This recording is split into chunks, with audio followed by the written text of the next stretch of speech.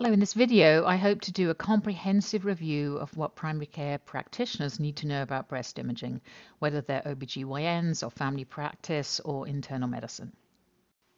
In this video, I'm going to cover screening mammography, diagnostic mammography, breast ultrasound and breast MRI, as well as procedures, and then a little focus on the end about imaging the pregnant patient. So on to my learning objectives.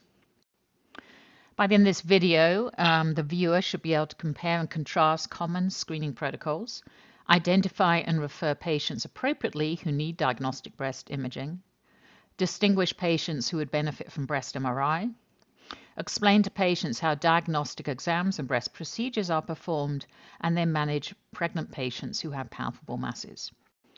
Before we launch into screening mammography, I just want to show you a graph you may well have seen before about breast cancer incident with age and just how much it starts zooming up.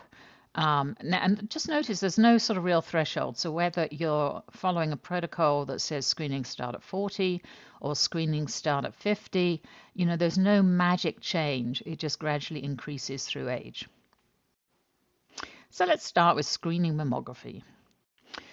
So who should we refer for screening mammography? Well, they should be asymptomatic patients, and that's super important.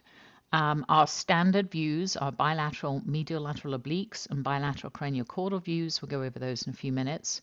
The age they should start is between 40 and 50, and we'll talk more about that. And there is really no clearly defined time that patients should stop having screening, and again, we'll talk more about that. The frequency should be either annual or biannual.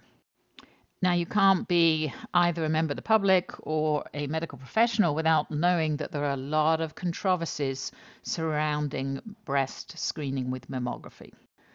And what do these controversies center around? Well, we're always trying to balance risk with benefit with any type of screening paradigm. So the risks of radiation exposure, the risk of having biopsies, the anxiety it's produced versus the benefit. There's no question, there's a lot of evidence of this, that annual from the age of 40 produces the greatest decrease in death rates overall. But again, you have to balance that risk and benefit. Mammography produces about a 30% decrease in mortality, and in fact, some new modeling data suggests it's closer to 40%. And not only decrease in mortality, but early diagnosis decreases morbidity. They may not need chemo, they may have much less extensive surgery, and so on. Now, callbacks, which are basically when we are reading the screening mammogram and we need to call the patient back for additional images, have knock-on effects. They cause patient anxiety. They induce radiation exposure, and obviously they cost money. If this then results in a procedure that costs more money, some patient discomfort, and more patient anxiety. Now, one thing to note that mammographic screening is monitored by the federal government far more acutely than pretty much anything we do in radiology. In fact, probably more than anything else in medicine. So MQSA, which is the Mammographic Quality Standards Act, is what we use to guideline, and it monitors radiologists, technologists, the equipment, the images, the radiation dose. So we are super closely monitored.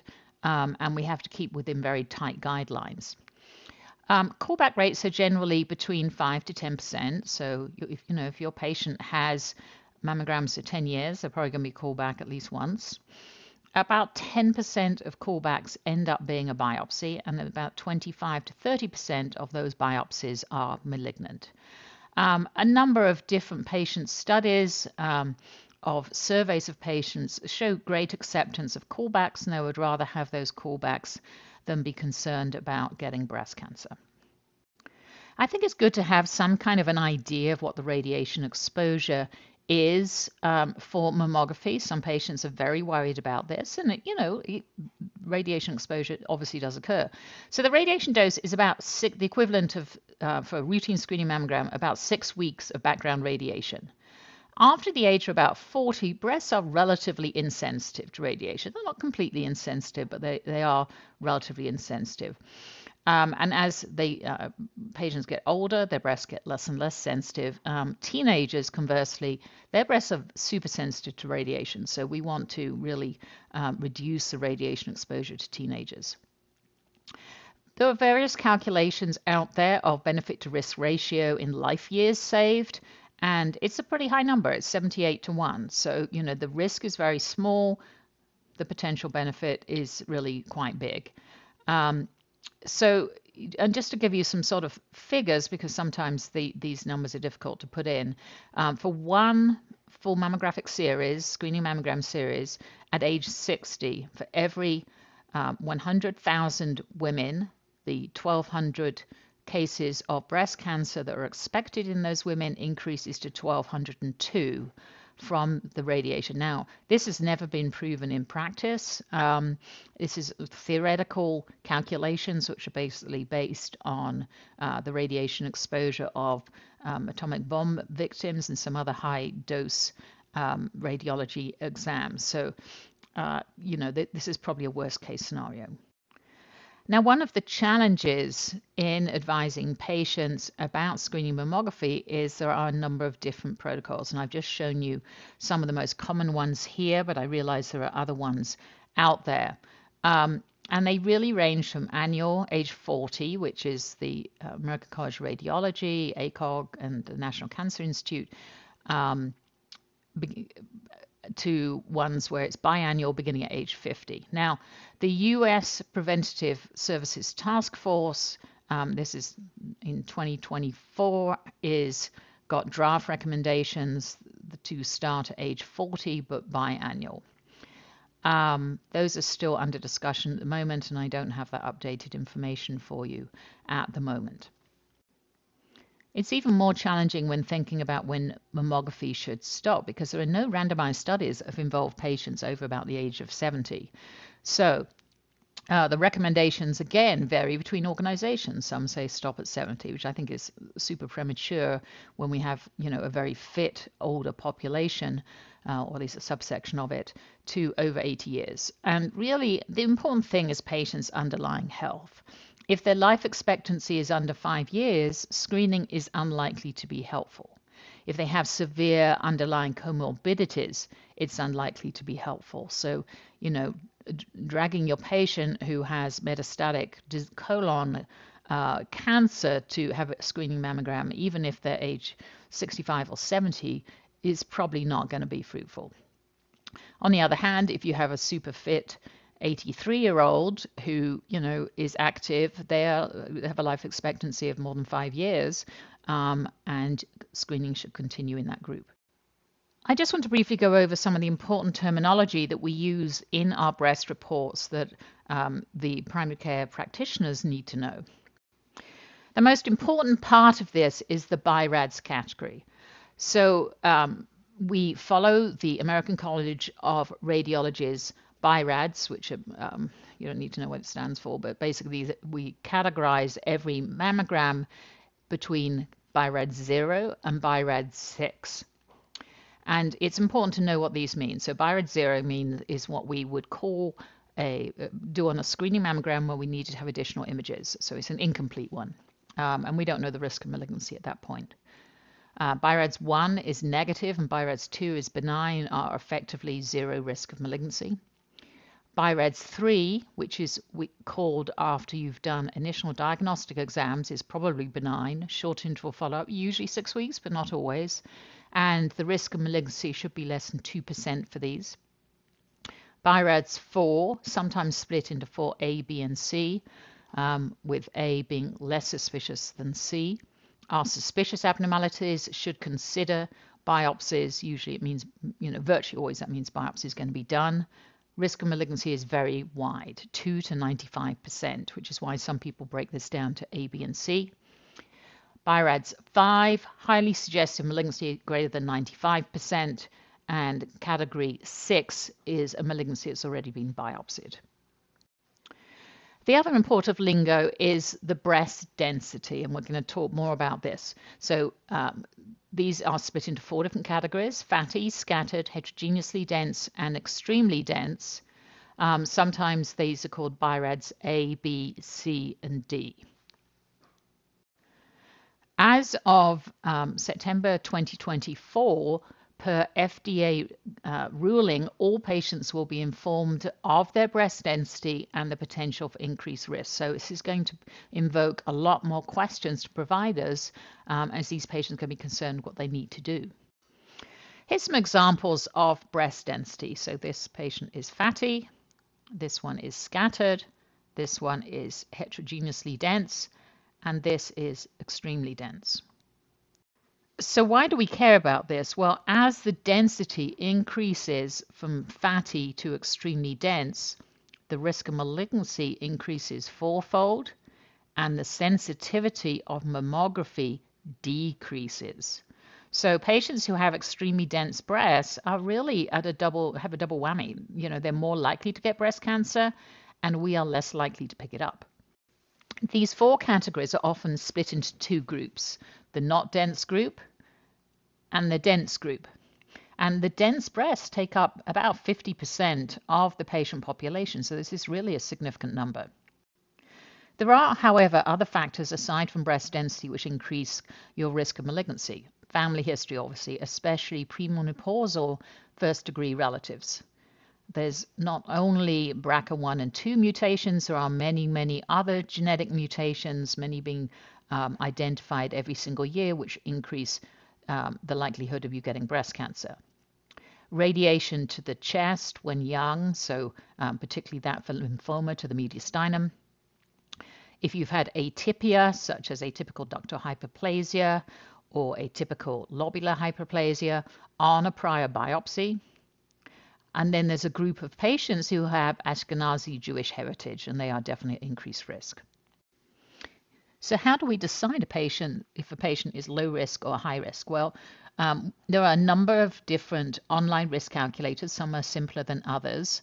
The two most commonly used are the Gale model and the Tyrer-Cuzick model. I prefer the Tyrer-Cuzick models because it does include breast density. It's a little bit more detailed. However, if they have a complicated high family history, for example, or some of those other risk factors we talked about, you should probably refer them to a familial cancer clinic for them to have a better evaluation and possibly genetic analysis. Lifetime risk categories are usually split into three different levels. The average woman has a less than 15% risk of developing breast cancer during her lifetime. 15 to 20% is considered an intermediate risk, and greater than 20% high risk. And it's that group in particular that we have to really think about using additional screening modalities. So what do we do for high-risk screening? Well, if your first-degree relative or your patient's first-degree relative has breast cancer, then screening should start 10 years before that relative developed breast cancer, but no earlier than 30. So if a patient's mum got breast cancer at 45, she should start mammographic screening at 30.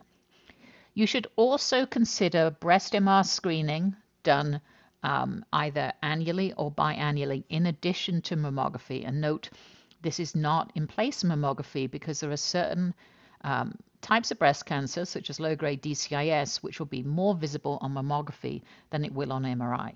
But overall, there's probably at least a 3 times increased increased detection rate of malignancy in high-risk patients for breast MR compared to mammography. An alternative to breast MR is whole breast ultrasound. It is an option, but it is generally considered to be inferior. Now, how about if they have dense breasts but no other additional risk factors? So they're probably going to fall into that kind of 15 to 20% lifetime risk. Well, you want to ensure they have annual mammography with tomography, not biannual, and it should start at 40 ideally. Breast MRI is an option in these patients. However, depending on your state, insurance may not pay for breast MRI just on the basis of breast density. Abbreviated breast MRI, which is we'll talk about a little bit further on, which is usually self-pay in this situation for a reduced rate, is offered by many centers, including our own. Whole breast ultrasound is again another alternative in these dense breast patients. We don't do that at my institution, Dartmouth-Hitchcock, but they do at some other institutions, and this may be automated or manual, and we'll talk more about that when I talk about breast ultrasound. I just want to talk briefly about transgender patients, which are increasingly large population for us to manage. Now, a transgender male, so a patient who was originally female without top surgery, you follow the cis female protocols, so annual or biannual age 40. If they've had top surgery, so they've had bilateral mastectomies, they have no imaging, but they should have regular clinical examinations because they can never remove all of the breast tissue, and they are still at small, but not zero risk of getting breast cancer. For transgender females, so originally biologically male patients, if they have been on hormones for more than 5 years, they should have annual mammography. They are at increased risk of having breast cancer. There is no real good evidence of when this should start. I certainly wouldn't start this before the age of 30. But there's no controlled randomized trials on these patients. We also don't know when this should stop. I'm just going to talk a little bit about mammographic technique. It's really important that providers have an idea how mammograms are done because patients have, a not small amount of anxiety frequently. They've heard some bad things. They've read too much on the web. So I said that 2 different views are done. We do MLOs of each breast, and we do a CC. So this is a right mediolateral oblique view. And you can see here that the compression paddle is placed parallel to pectoralis. It's about 45 degrees from the vertical plane, and the breast is compressed. And we'll talk more about breast compression in just a sec. Now, how much does this breast compression hurt? It's really variable. It's not my funnest couple of minutes of the year, I have to say, but the compression is really on for less than a minute.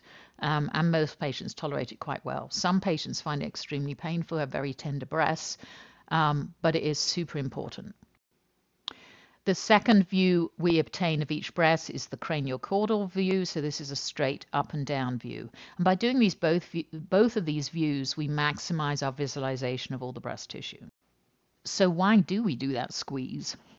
This is why it's important. It significantly reduces the radiation dose to the breast by making it thinner, so less absorption of radiation. It keeps the breast very, very still, so reduces motion, and motion will really affect the sensitivity of mammography for picking up things like fine breast calcifications, and it reduces the overlap of tissues, again, letting us have a better look at the tissues. Now, what is the difference between 2D mammography and 3D mammography? Well, mammographic images were 2D when they were screen film and the original digital mammography. And this literally is like a AP in a lateral chest X-ray. We're turning 3D data into a 2D image. 3D mammography or tomosynthesis is a technique that allows us to obtain a series of slices through the breast, kind of similar to a CT, slightly different technology, and that allows us to have a better look at the breast layer by layer. The majority of mammograms that are currently performed include both 2D and 3D images. In some centers, such as my own, we acquire a separate 2D image. In other centers, they may use 2D images synthesized from the 3D data. So why do we do tomosynthesis? Why do we do 3D mammography? Well, it increases the sensitivity, it decreases the callbacks, but it does double the radiation exposure if you acquire that additional set of 2D images. As I said, however, that tomosynthesis can be converted into a synthetic 2D mammogram, which has the potential to decrease radiation exposure. There is mixed acceptance of these in the breast imaging community. I'm not a sort of total fan of it, to be honest, because I think that we lose resolution for identification of a number of different things that we look for on the mammogram. But some people really like them. They are improving all the time, and I'm sure eventually this is what we will go over to. So how do we perform these 3D mammograms? Well, the patient's breast is in compression, the same as it is for the 2D imaging, only instead of the tube just sort of staying right above them, perpendicular to the breast like this, it's going to swing over, and it takes a series of images. That number can be between 7 and 15, depending on the different manufacturers. And then that data is reconstructed into all these planes or slices through the breast. Can we image patients with implants? Yes, absolutely we can. Implants, however, produce some challenges. You can imagine, here's a patient with a dense silicone implant. Well, we can't see squat there. So we obtain a double set of images in these patients. They have the regular set, which are these ones. And then we have an additional set of images, which are called implant displaced or Ekland views, and the technologist literally holds the implant back and squashes the breast anterior to it. In some patients you can image a lot of their breast like that. In other patients with very little native breast tissue, we don't see that much breast tissue. And as you can imagine, these can be quite challenging to perform, and they absolutely will decrease our sensitivity for detection malignancy if patients have implants.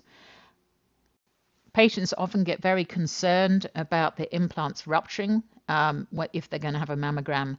Now, this is reported, but it is extremely rare. I can't remember the last patient we had this happen to at my institution. I couldn't, however, find a reliable figure in the literature to how often it is, but extremely rare. So let's just have a quick look at some of the things that we look for in screening mammograms. And these are broadly calcifications, masses, architectural distortion, asymmetries, and lymphadenopathy. Let's have a look at some calcifications. These are two different patients. Let's look first at the patient on the right. If I zoom up here, you can see they've got lots and lots of calcifications in their breast, but these are round. Many of them have lucent centers, and these are what we call oil cysts. They can arise spontaneously, but we also often see them as a response of the breast to trauma. Now let's look at the other patient. You can see these calcifications are very different. For one thing, they're localized into a segment of the breast following a ductal distribution. They're much finer, they're varying shapes and sizes, so-called pleomorphic, and some of them are actually quite linear, so we always worry about lines when we see them in the breast. And these were DCIS, a biopsy. Now let's look at a couple of patients with breast masses. This patient on the right side here has multiple masses, lots and lots of masses, but they're oval. They're either well-defined or obscured by the breast parenchyma. And this is a patient who has multiple cysts. So this would be a BI-RADS 2 mammogram. The patient on the left, however, has a solitary mass sitting here in the medial breast tissue. And you can see this is not clearly defined. This has got little kind of spiculated borders in it.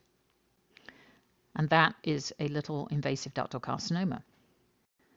Now let's talk about architectural distortion. This is a little bit more difficult to describe than calcifications and masses. But architectural distortion is when you're seeing the tissue kind of pulled into itself. You imagine sort of grabbing a piece of material and twisting it. That's kind of what you're seeing. So you can see here that we have these lines radiating into maybe a little mass in the middle. That's architectural distortion. And this was biopsied, and this was shown to be an invasive lobular carcinoma. There are benign causes of architectural distortion as well as malignant ones. And this is the same patient after they've had their cancer excised, and they still have architectural distortion there, but in this case it's due to surgery. Asymmetries in the breast are, just as they describe, something you see in one area of the breast but not on the other side. So these are two different patients. The image on the left has this big glob of tissue here. They didn't have that on the other side. In this case, this was just benign asymmetric parenchyma. It was just the way she was made. On this patient on the right, however, they have this little asymmetry. It was only seen on the right CC view, so we can't call it a mass, and it's sort of got ill-defined borders. It's an asymmetry. It's not clearly defined mass. And this one was an invasive ductal carcinoma. So asymmetries, like everything else, can be benign or malignant. Let's move on to talking about diagnostic mammography. There are several groups of patients who need diagnostic breast imaging. So, it's done completely separate from screenings. In our institution, it's actually in a totally different area. But these images are always seen by a radiologist at the time of imaging, which usually they're not for screening. So patients who have clinical signs or symptoms in their breast, they have a palpable mass, nipple discharge, focal pain, non-resolving mastitis, they all need to go to diagnostic mammography. By definition, patients who are BI-RADS 0, so callback from screenings, go to diagnostic mammography, as do those who are BI-RADS 3 for short interval follow-ups. I want to talk a little bit about breast pain because this is an extremely common problem and actually sort of sucks up quite a lot of our diagnostic imaging time. It's important to distinguish here breast pain or tenderness and a painful or tender breast mass. So mass or not mass. So I'm only talking here about patients who do not have palpable masses. So if they have focal, which we count as one finger pain and tenderness, then you should order diagnostic mammography and ultrasound. If their pain is generalized, it's a whole quadrant, they kind of move from one place to another, it's bilateral, do their screening mammogram if it's due. If not, just reassure the patient, but they do not need diagnostic breast imaging. If their pain is waxing and waning, coming and going with their cycle, screening mammography if it's due in their appropriate age. Otherwise, just reassure the patient. And even in patients who have focal pain, the incidence of malignancy is extremely small. I can't remember the last one that we had it in a patient who didn't have a mass. It's 0 to 1%, depending on the study you look at. So what is diagnostic breast imaging? Well, this is where all the fun starts. So we may do the standard MLO and CC views, usually with tomosynthesis, if they've not already been performed. We can do spot compression views. I'm going to show you all these views in a minute. Magnification views. We have other special views we can do. We may do focused ultrasound, and there may be a role for breast MRI. As a general rule, if the patient is under 30, for a palpable mass, we do an ultrasound first and often an ultrasound only. If they're over 30, we do a mammo first and then do ultrasound. If the patient is presenting with a palpable mass within a few months of having had a normal screening mammogram, we usually do not repeat the mammo. We go straight to ultrasound. So here's just some of the 2D examples from additional images. On the left, we have magnification views, which are being obtained of calcification, so we can get a better look at them here.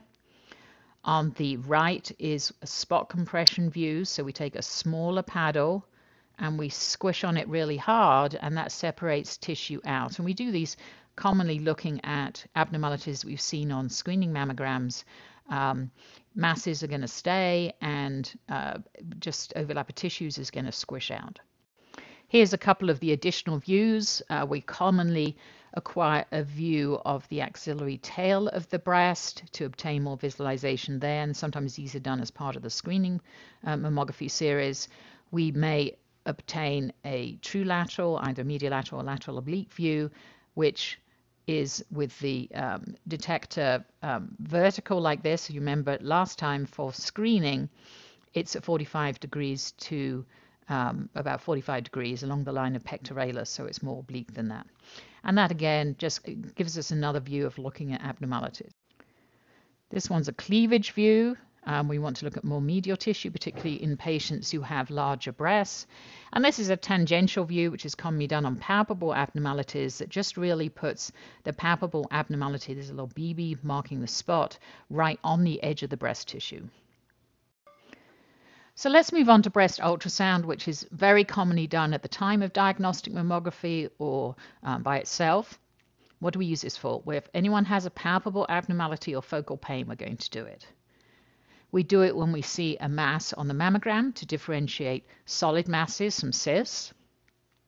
If we have a patient who has mammographic abnormalities such as asymmetries or architectural distortion, or they have an abnormality on a screening MR, we're going to use ultrasound to evaluate it. Patients with nipple discharge, particularly if it's bloody nipple discharge. Patients who have mastitis that's not resolving, we want to look at an abscess. Evaluation of axillary nodes, either palpable or visible on mammograms or MRs, and then to guide biopsies and needle localization procedures. So here's some examples of a couple of different masses. On the left, we have a hypoechoic, means it has less echoes than the surrounding glandular tissue mass that's irregular, and it shadows posteriorly. It's blocking the sound waves there, and this was an invasive ductal carcinoma.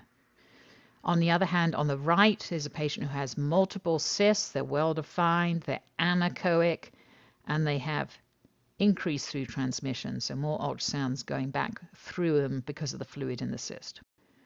Diagnostic breast ultrasound is always manual. In other words, there's a technologist or there's a radiologist who has the ultrasound probe and is scanning the breast. But it can also be automated. There are certain automated gadgets, and these are used for screening. They're not used for diagnostic exams, so this is just one example of it.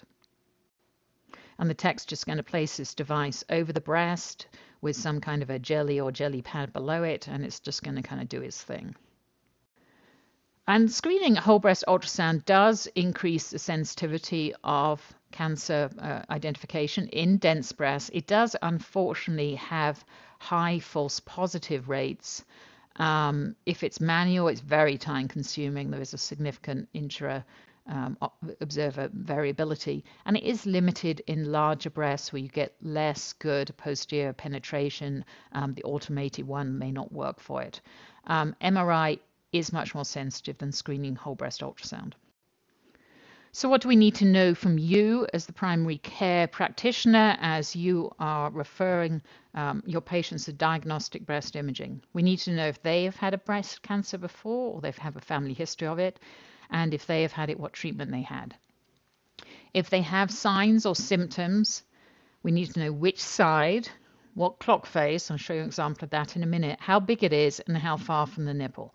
This is super important, as you can't believe how many patients we see where they don't know where the doctor detected something and they just kind of vaguely wave their hand around the breast. We are going to be much better at identifying abnormalities if we know where you felt something.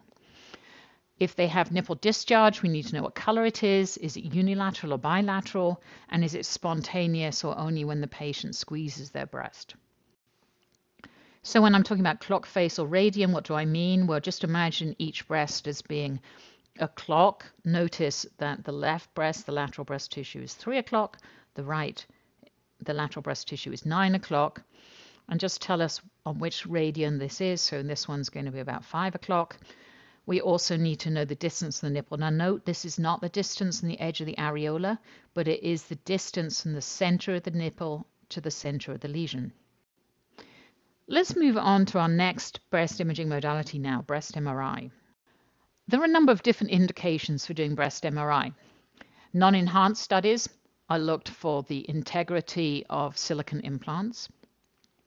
High-risk screening in patients who are increased risk of breast cancer, as we discussed before. Staging in newly diagnosed breast cancer, we pick up about 15%. In about 15% of patients, we will pick up an additional malignancy of one or other breast.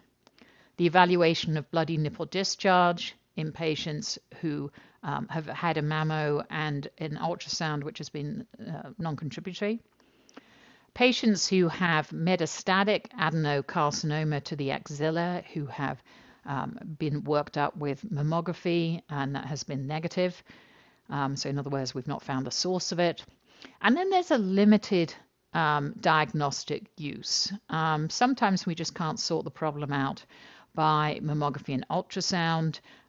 Like, for example, patients we suspect on some form of imaging that there is a local recurrence at a prior lumpectomy site, and in patients to evaluate for Paget disease, looking for the site of tumor in the breast who have had, again, negative mammography. So who should you consider referring for breast MRI for high-risk screening? MR is greater than 95%. Some people say as high as 98% sensitive for detecting cancer in these patients. So those that have greater than 20% lifetime risk, either on the basis of gene mutations, strong family history, some combination of family history and density, chest radiation under 30, or history of atypia. How do we do this? Well, if we are looking for malignancy, we give gadolinium. If we are looking for implant rupture, we don't. The patient is lying prone, their breast kind of falls into a special coil. The exam takes around 25-30 minutes. We take images before and after contrast. We acquire some special sets of images, including subtraction images and maximal intensity projections. I'll show you these in a sec. And we can do kinetic analysis on the flow of gadolinium in and out of the breast. So this is a MIP, a maximum intensity projection of a patient who has Paget disease in the right breast. Remember, we always look at these things upside down. So you can see this asymmetric uptake in her right nipple compared to her left nipple. And then she has what's called non-mass enhancement within the right breast, which was her fairly extensive DCIS. Now, what is abbreviated breast MRI that I touched on earlier? So these, we do limited study sequences. It should take less than 10 minutes. And the indications are really those patients who have a sort of intermediate risk of breast cancer or have dense breasts with no other risks. At our institution, this is self-pay, $399. And the sensitivity in most comparative studies is likely very close to that of a full breast MRI. Let me show you an example of this. This is a woman whose only risk factor was extremely dense breasts. As you can see here, here's her mammogram, which was performed a few months prior to her abbreviated breast MRI, and it was negative. So we were really pretty surprised when we did her breast MRI, and this is without gadolinium, with gadolinium, subtraction, which basically means this image minus this image, just showing the areas of enhancement, and her MIP to see this, really quite large 3-centimeter breast cancer on her, which was biopsy-proven invasive ductal carcinoma. Most units also do a type of kinetic analysis or CAD, and the software basically calculates the kinetic curves of how the contrast goes into and out of the breast on a voxel by voxel basis, and then it colorizes it depending on the curves. And this is just sort of so you know what we're talking about in our reports. You have the patient image before gadolinium, and then they have a series of usually 3 or 4 images taken after gadolinium, and we watch how that contrast goes in to the breast. We are more concerned about contrast that goes fast into lesion and fast out of lesions like washout than we are stuff that goes very slowly into the breast and just keeps going up, which normal breast parenchyma will do. I came across this on the web. I thought it was kind of funny how to remember the differences between them, that washout, your Slytherin, your baddie curves, where your Hufflepuff is your persistent curves, and then plateau, Ravenclaw is somewhere in between. Let's move on to just briefly describing some of the breast procedures that we can do. So we can do biopsies, core biopsies of the breast using ultrasound for guidance. We have a variety of different ones we can do, 14 gauge and 14 gauge is most common. We can do smaller biopsies, 18 gauge sometimes, or we can do larger 12 gauge vacuum assisted biopsies. Stereotactic biopsies can be done in the patient upright or prone, depending on the device, and then we can do biopsies using the vacuum device, the same one as we use for stereotactic, in MRI. We frequently localize lesions for excision by the surgeon, virtually all after they've already had some kind of an image-guided biopsy.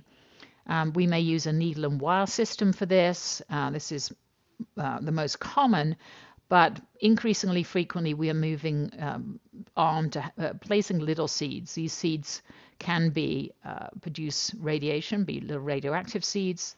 They can be detected magnetically, or they can produce a radio frequency. And all of these will have some kind of a gadget, depending on what type it is, that the surgeon will use in the OR to identify these seeds. When do we use what? Well, if we can see it by ultrasound, we're usually going to biopsy it by ultrasound. It's cheaper, it's quicker, it's easier for the patient, may not necessarily be easier for us. If we can't see it by ultrasound, but we can see it on the mammogram, we're going to use a stereotactic approach. So most calcifications will be biopsied stereotactically, so using mammographic images for guidance. And if we can only see it on the MRI and not any other modality, we will use the MR for guidance. And they tend to be the more complicated and expensive biopsies. The risks of a breast biopsy are very small. By far the most common is a hematoma. You would really have to work hard to lead a patient to death with these, but you can certainly give somebody a bad bruise or a sore lump afterwards. And very, very rarely a patient needs to go to the OR to have sutures in. I think I've been doing this for nearly 30 years and I've had one. Very rarely can they have an infection at their biopsy site. There is a little incision. The pathologist might say they need more tissue, so a repeat biopsy. And then there is a mostly theoretical risk of chest wall trauma or pneumothorax, particularly from ultrasound-guided biopsies. In the 30 years I've been at this institution, there's been one incidence of this amongst all of the radiologists. And that was a resident. I just want to mention briefly about anticoagulation, and the policies are going to be very institutional dependent. So these are ours. There are, of course, risks of stopping anticoagulation, and the risks of stopping anticoagulation, such as stroke, may be much greater than those of the patient having a more significant hematoma. Generally speaking, we continue with aspirin. If their INR is under 2.5, we will usually just continue and do the biopsy if they're on Coumadin. Plavix plus aspirin is the greatest risk of bleeding, and the risk of bleeding in stereos and MRIs is significantly more in ultrasound, particularly because you can kind of put pressure on it easily with the ultrasound. And so we usually work with the patient's providers, frequently their hematology provider, to plan the specific patient management for any one individual patient. It may or may not require bridging with Lovenox. Just to give you an idea of what these look like when they're being done, this is a prone stereotactic biopsy. So the patient's lying on the table, her breast comes through a hole in the table, and the radiologist is sort of working underneath the patient with this to do the biopsies. And these are 9-gauge. This is an upright tomographic guided biopsy. This is our current device, and although you'd think that it would be more uncomfortable for patients, most of them tolerate it extremely well. It's much faster, so you can get sort of much faster imaging and through this, and that's really what contributes significantly to patient discomfort. They have to lie for a long time, and patients generally do not like lying on their bellies. Ultrasound-guided biopsies, I'm sure you're familiar with these for other things, so we're going to numb it all up, make a little nick, and then we have a variety of different specialized devices that we will take these biopsies under ultrasound guidance. Here's a couple of the devices we use for ultrasound. This is the Achieve needle. It's a 14-gauge needle. This is my kind of workhorse needle. Every radiologist has their own favorite, but this is mine. And this is a vacuum-assisted device that we use for certain type of lesions in the breast where we feel that it would provide better sampling. This is a conventional needle wire localization done on a little clip from a biopsy. So we're going to put a needle down into the breast using either mammogram or ultrasound for direction. We put a little fish hook wire in, take the needle out, and that stays there for the surgeon to identify the lesion at time of surgery. This is the newer type localization. This is what's called a mag seed. This particular one's a mag seed. As I said, they can be magnetic, radioactive, or radiofrequency producers, and that is placed again by ultrasound or mammographically and is detected in the OR by the surgeon. The last section I want to start with is breast imaging in pregnancy and lactation. So first of all, it's important to know that mammography is safe in pregnancy and in lactation, really there is very minimal, if any, radiation dose whatsoever to the fetus. If patients are lactating, we ask them to nurse or pump before they have imaging. Generally speaking, delay, because the mammography is less sensitive in these patients because the breasts are so much denser, and patients are not very enthused about having compression on lactating breasts. Delay screening unless they're going to have prolonged lactation or they're high risk. Well, high risk, you should still do it. Ultrasound is usually the first examination of primarily palpable abnormalities in pregnancy, but it can also be for mastitis, ruling out an abscess in the lactating breast. So what are some of the common things we see in pregnancy or lactation? Mastitis and abscesses, I just said, galactoseals, lactational adenomas, which are basically a sort of form of fibroadenomas that tend to grow fairly rapidly in pregnancy or lactation, and then the one that we're all concerned about, obviously, which is pregnancy-associated breast cancer. This is a patient with a galactosele or a milk cyst. You can see here on the mammogram that it contains fat. It's radiolucent. And then it's produced this sort of well-defined mass with low-level echoes. And we usually don't do anything about those. They will resolve spontaneously. Every now and then we'll aspirate one for patient comfort. This is a patient who had a lactational adenoma, and you can see it looks kind of like a fibroadenoma. It's well-defined, oval mass. They can grow quite rapidly, and they usually spontaneously shrink or involute. And by this patient, 15 weeks postpartum, he was completely gone. These do end up being biopsied during pregnancy, not infrequently. Some of the smaller ones we just follow up. And then this is a patient who has an abscess in their breast. They were breastfeeding, had mastitis, didn't resolve, and ended up having a drain in. So pregnancy-associated breast cancer is defined as breast cancer during pregnancy to up to 1 year postpartum. And it's a very small percentage of breast cancers, probably less than 3% of breast cancers. But it is increasing as women tend to be having babies later in life. It's about 1 in 3,000 pregnancies, so, rare, but not, you're going to see some. There tends to be a delayed diagnosis in these patients, so therefore they present with more advanced disease, and in fact 40% are stage 3 and 4 by the time they present. Now, why do they present later? Well, some is thought to be due to increased blood and lymphatic supply to the tumors in the pregnant and lactating breast. Some is because their breasts are larger, they're difficult to palpate, they have a lot of changes going on. There is some reluctance, I think, sometimes for practitioners to refer these patients for further evaluation by diagnostic breast imaging. When they look at the pathology of pregnancy-associated breast cancer, the pathological features are very similar to early onset breast cancers in non-pregnant patients, a higher proportion of triple negative tumors, but also luminal B.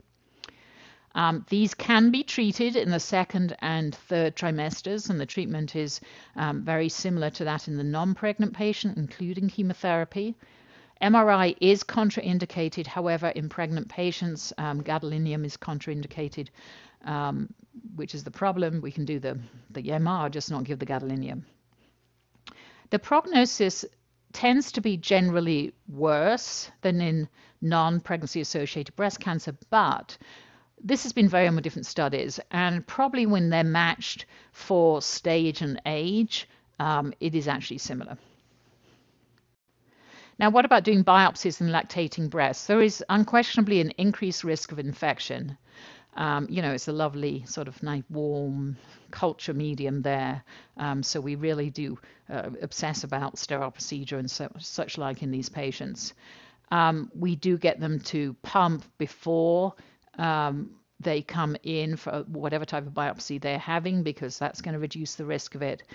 There is a small risk of a milk leak. It's under 5%, and those usually resolve spontaneously, but they can develop, very rarely, chronic milk fistulas. The risk is greater with the larger needle you use and the closer to the nipple, where you're more likely to be traumatizing bigger ducts. It is safe for them to continue nursing. Obviously we do give lidocaine. If you want to be ultra cautious, you could dump 1 or 2 feeds from that side of the breast, by which point the lidocaine has completely gone. Okay, that's all I have. I hope you found this useful. If you has any questions, feel free to post them in the comments. I hope you found this useful. If anyone has any questions, feel free to post them in the comments. Thank you.